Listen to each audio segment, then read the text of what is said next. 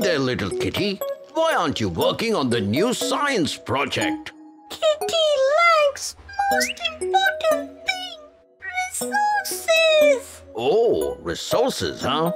Well, let me tell you a story about someone who had even less but still changed the world with his curiosity and determination. I'm talking about none other than the legendary Michael Faraday. So, let's zoom in. Born on September 22nd, 1791, into a poor family in London, Michael Faraday's early life was far from easy. His father, a blacksmith, often fell ill and couldn't work regularly, while his mother, a wise and patient woman, did her best to manage the household. With 4 children to care for, the family often struggled to make ends meet.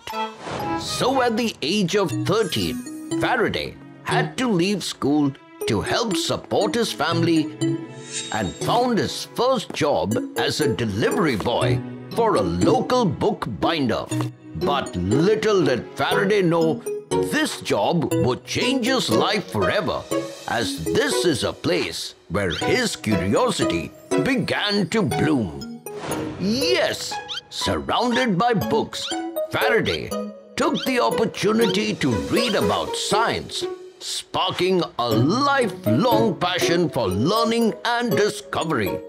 So in 1812, when Faraday was 21, a customer at the bookshop, impressed by his dedication to science, offered him a ticket to attend a series of lectures by Sir Humphrey Davy, one of the most famous scientists of the time.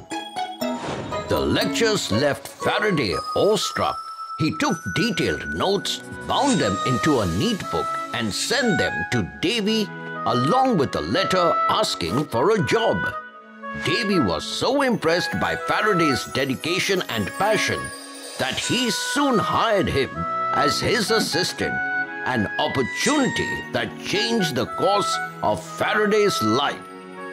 A year later, in 1813, Faraday was invited to join Davy and his wife on an 18-month European tour. During the trip, Faraday met many influential scientists, expanding his knowledge and connections in the scientific world. After returning to England in 1815, Faraday resumed his work at the Royal Institution, helping Davy and other scientists with their experiments.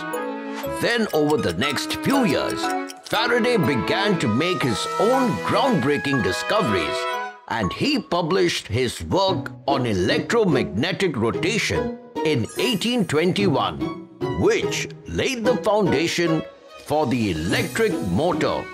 Later, in 1826, Faraday founded the Royal Institution's Friday evening discourses and the famous Christmas lectures, both of which continue to this day. These lectures made science exciting and accessible to the public, and Faraday soon became known as one of the greatest scientific lecturers of his time.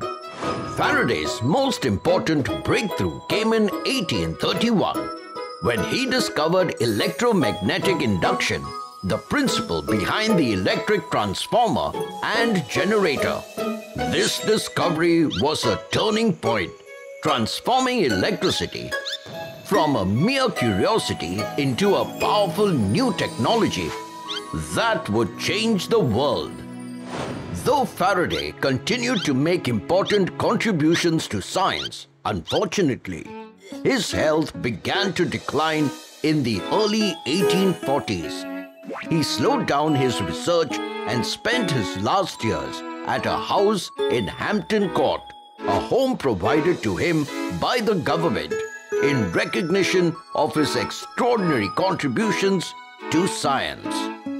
Then on August 25th, 1867, after a long struggle with health issues, Michael Faraday passed away, leaving behind a legacy that continues to influence the world today. His life is a testament to the power of curiosity, hard work, and a passion for discovery, proving that anyone can achieve greatness no matter their beginnings. Trivia time! Did you know Michael Faraday invented the rubber balloon? Also, Einstein regarded Faraday as a personal hero. Sketching time! Today's sketch of the day goes to Juliana Celine Tan. Hope you felt inspired today. Until next time, it's me, Dr. Binocs, zooming out.